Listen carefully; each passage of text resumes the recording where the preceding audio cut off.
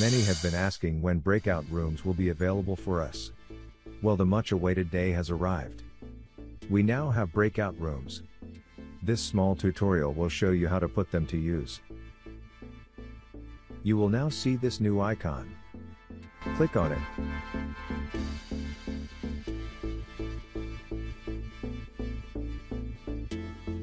Choose the number of rooms you want to create. If you choose automatically, the students will be sent randomly to the breakout rooms.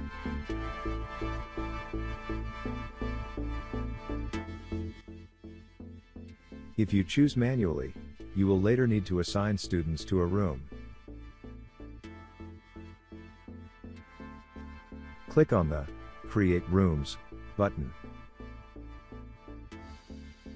Your rooms have been created. Now you can assign students to their rooms.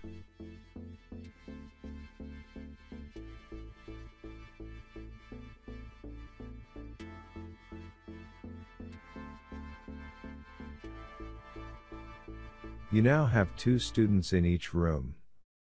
Let's rename the rooms. Instead of a lesson, this can be a school development plan meeting between the staff.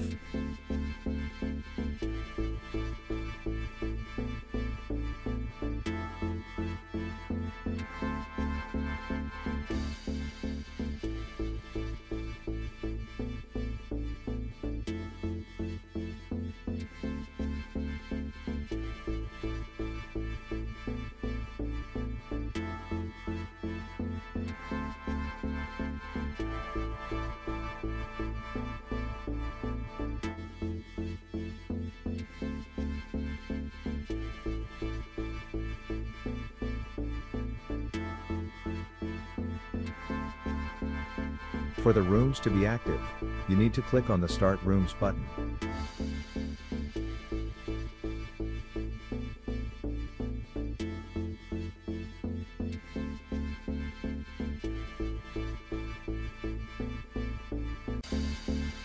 Now the student, or staff member, is in a room with the other member.